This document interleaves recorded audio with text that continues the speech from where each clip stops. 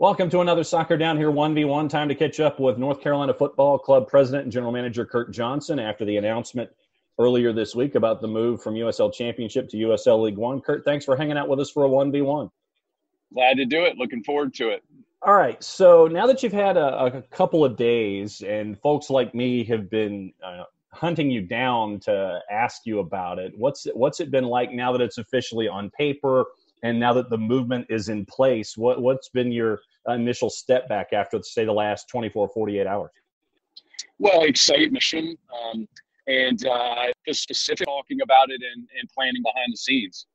So what is on that whiteboard? And I know folks, sometimes they'll have a whiteboard where it's a big board behind them in an office. It could be on magnets on a refrigerator.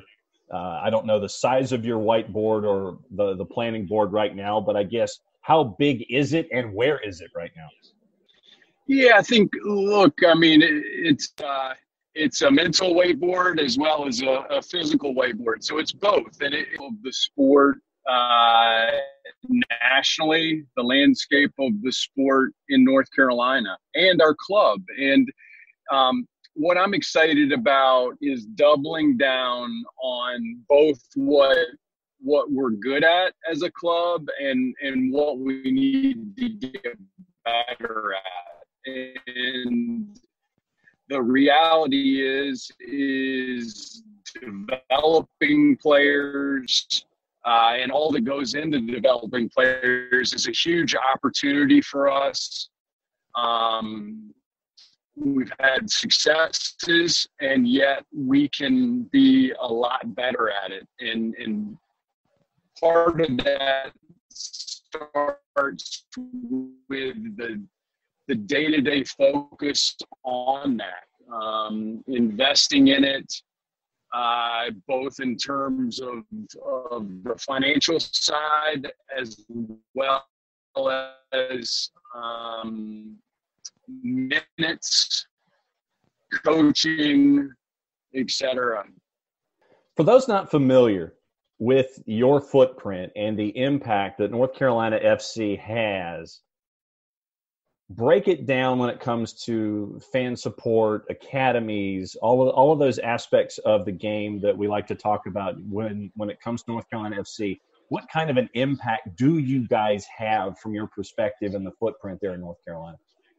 Well, look, I mean, the numbers show that we're the largest youth to pro soccer club around. And how we measure that is the youngest of the young boys and girls kicking the ball for the first time all the way up to having a men's pro team and a women's pro team and all that's in between that. So size wise, we're impactful in our community, in our region and statewide and certainly nationally with the competitive nature of our elite teams, as well as all the different events that we host as a club at the youth level and at the professional level from a facility standpoint, et cetera.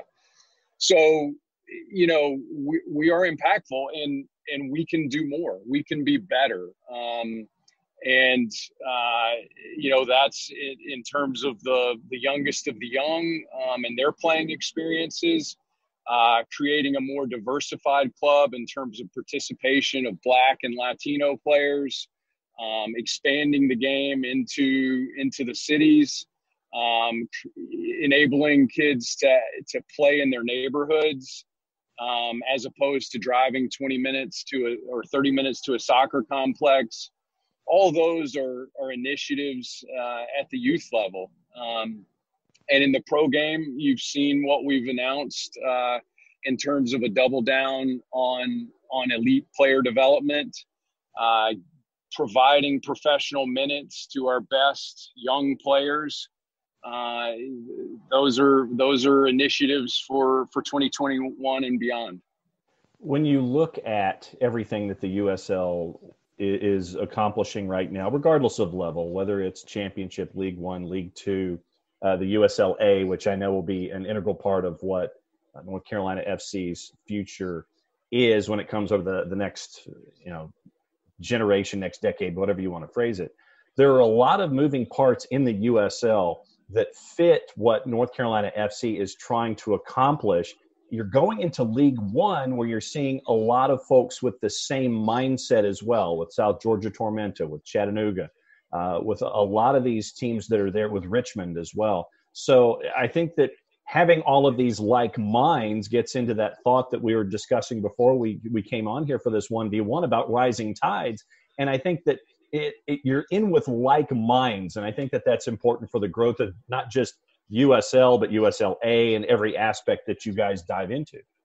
Yeah, I think what USL has done really well is they've created landing spots for a variety of different models of professional club and amateur club. And, you're right. There is a groundswell of development-minded clubs throughout the United States. And, some of us that have been in this for a long time, maybe it starts with finally we see the fruits of the labor, many have invested with development for a long time. And for a variety of reasons, we haven't had the success as a country or individual clubs that we would have wanted. So some of this is evolution and revolution. The evolution of the American player, the respect worldwide for that American player, the respect in our own country for the American player is part of the evolution. But some of it's revolutionary. It is literally what we've done with Castle, now in CFC Youth, and creating where in spirit there was a youth to pro model. Now, in fact, there's a youth to pro collaboration with coaches bridging the gap between the two teams or between the youth and the pro, with resources being shared and insight being shared, and this is the next stage of the growth of the game in North Carolina and the development of the best possible talent that we can produce. A lot of folks say that revolution is evolution, only faster. How difficult is it to either have evolution or revolution in this current landscape? Well, it's difficult in the current landscape because the target is always moving. We don't know where, we don't know exactly. And I think back to Bob Gansler, who has been in the American game and the global game for a lot longer than 99% of us. And, when I would get excited as a young general manager and say, we're going to win the World Cup in a decade. We're going to create, a Maradona in a decade, he would step back and talk about it takes a complete infrastructure to accomplish what we all want to accomplish. It takes a stable Division I league. It takes, clubs in communities doing the grassroots work. It takes coaches and education. It takes money and investment from owners and partners. And all of that is evolutionary. You can't just say, I want it to happen, invest $1 billion or $2 billion or $10 billion, and it happens. So that's where I get the evolutionary part. Some of it just does take time, and some of it is be aggressive, and you can't sit on your hands and just wait for it. And an example of that would be our collaboration with Castle, now in CFC Youth, and this very large youth to pro club, and the resources that come with that. When you get to see, as a club president and a general manager, when you get to see the light come on for a youth player about whether it's the lesson of the day or see their game grow and see they themselves see the promise that a lot of folks have seen in them. What's it like for you in a front office position to see a light come on for a player like that? Well, I think, one of the things that is, fueled my fire in the last 4 years is working with the North Carolina Courage team. All that they stand for, and yes, that many of them have overcome. And so, yeah, there's so many, if your eyes are open, there's so many examples of growth. Maybe where I get the most frustrated is not that people, not that people are frustrated by the pace of growth. That I'm the same way. I want it tomorrow. But those that maybe don't have their eyes open or fully open to the progress that's being made. I still think that, we are making a ton of progress. We're taking more steps forward, and if you open your eyes, you see it. That at the end of the day, boys, girls, men, women, there's so many examples of the growth of the player and how soccer is woven into the fabric of our communities now. And yet still how far that we have the opportunity to take it. I know a lot of folks are anticipating the 2021 season, regardless of level that we're talking about when it comes to the USL. How difficult was 2020 to navigate from a multi-club standpoint? And I'm not necessarily wanting to get into the specific financials of it. You can break news there if you want, but how difficult was it for North Carolina Football Club to navigate through the 2020 seasons as they were? Well, from a purely financial standpoint, it was a disaster. It was, like many businesses, it was disastrous. And that, I don't think that's too strong a word. I mean, we've had to rethink, reimagine, reappropriate what made it doable, and continue to make it doable. Is there's so many season ticket members and understand the situation and just say, look, we're gonna keep our money with you, we're gonna keep our investment with you, and we're gonna ride this out as long as our business and as long as our individual finances can tolerate it. And that's, I'm sure, the same for basically every professional sports team and organization in the country. So very, very hard, but not anything that a lot of businesses aren't confronting. And we're just grinding away every day, finding the light and finding ways to get through it. And fortunately, there's a lot of interest in soccer, and there are a lot of different tools in the tool belt to deal with it. And USL would be an example of that. Navigating and working collaboratively with them. They've done some things certainly proactively to benefit the teams, deferral of some payments and things like that. So, look, everybody's doing their best to get through this and get fans back in the stands in a safe way, and then the revenue begins to flow again. North Carolina Football Club President and GM Curt Johnson hanging out with us for another couple of minutes here for a Soccer Down Here 1v1. When it comes to the fan response, you alluded to it a little bit, but what has been the immediate response of fans about the League One announcement? I think, those that are dialed into our club, I think makes a lot of sense.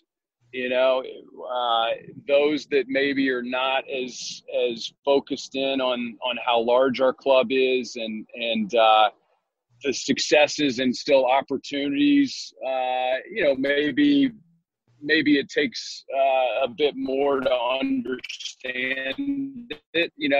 I've seen it reported that it's a step down, or that it's in essence a disappointment. Or I don't feel that way at all, and I think the vast majority of our fans are going to be excited about playing Richmond and Greenville and Madison, etc. Just like they were excited about playing Tampa and Charlotte and Memphis. So I think what our fans expect out of us is to continue to evolve the club as the landscape of soccer in North Carolina evolves. And clearly MLS and Charlotte and the resources and the plan that they have there absolutely impacts soccer in North Carolina. So we can't put our head inside the shell and think for a second that the way soccer was in 2017 or 16 when Steve Malik became our owner is the way it is now. We also see clearly what we need to do as a club in terms of investment in our young players. Our young players need professional minutes.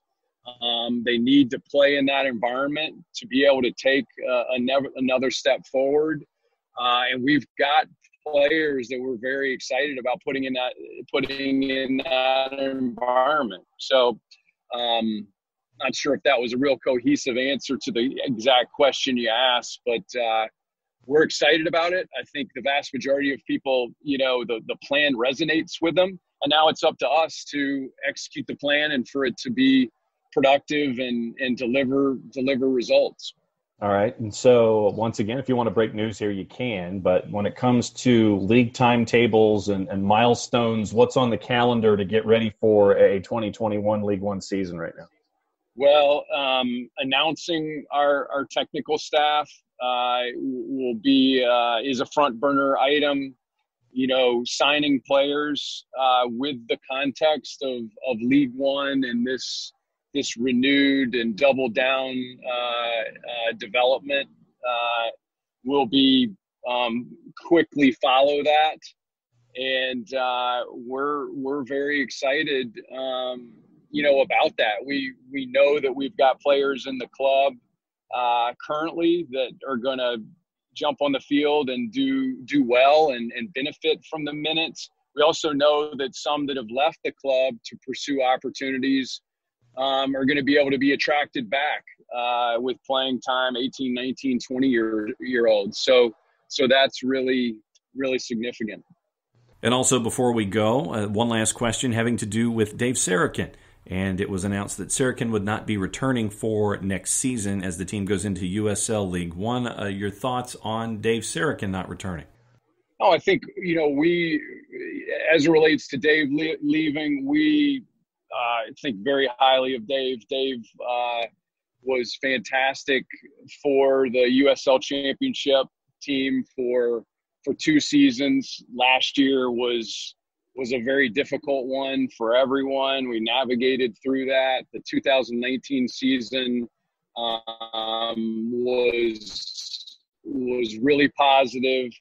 I think the reality is that we're changing our model. We're changing what the priorities are. You'll see a technical staff in place that are true bridges between the youth and the pro League One team, and are living and breathing it every single day. And so it's new and it's different, and we'll be hiring people that I think will thrive in that day-to-day environment between the youth and the pros. All right. So my last question for you is, when it comes to 2021 and the new approach and the new steps that North Carolina FC is taking as a club, look in the crystal ball for me. 5 years, maybe another year or 2. What would you like to see the evolution of North Carolina FC be when it comes to not just the on-the-field product, but the product and how it continues to grow and evolve as a property? Yeah, I think over the coming years, what you're going to see is at least half the roster be academy or academy aged players that are getting the bulk of the minutes. Current academy players or recently departed, graduated academy players. So I think you will see that over the coming years. We haven't even mentioned our Downtown South project and our work toward a downtown stadium. And clearly that is part of the long-term plan. We've just recently gotten rezoning. Steve recently closed on the last big plot of land, 40 plus acres. So that continues to move forward. And all of this will have a line of sight toward one day playing in a downtown stadium and packing that stadium with fans and filling the team with locally produced players. So you'll see a time where we're packing our facility. We have 10,000 season ticket holders. And we have a business that is moving players on and is generating revenue from that. Curt Johnson, North Carolina Football Club President and General Manager. A very, very busy week on a bunch of different fronts there at North Carolina Football Club. Thanks for hanging out with us for a 1v1. We'll be keeping an eye on everything with the club, League One, the footprint, and North Carolina. So thanks for hanging out with us for a 1v1. I appreciate you having me. I appreciate all that you guys are doing to tell the story of our clubs and our sport. And thanks for the work.